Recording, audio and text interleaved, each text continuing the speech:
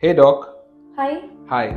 I just wanted to know what is upper back spasm that once Virat Kohli was recovering from back in 2018. Yeah, right. As you said, back in 2018, Virat Kohli had suffered an upper back spasm and he had to opt out from the game against the test series that he was playing against South Africa.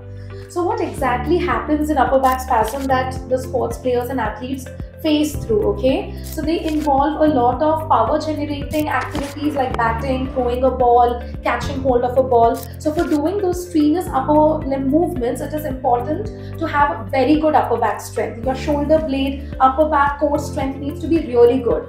When the muscles are contracting very vigorously at very high force generating powers, so it happens that your muscle gets triggered and they go into a cycle of spasm.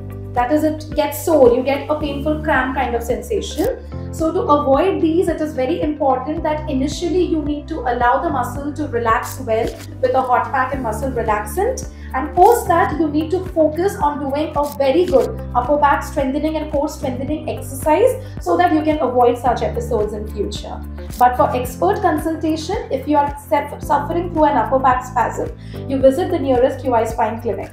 Call us at 080 352 16995 for first free consultation.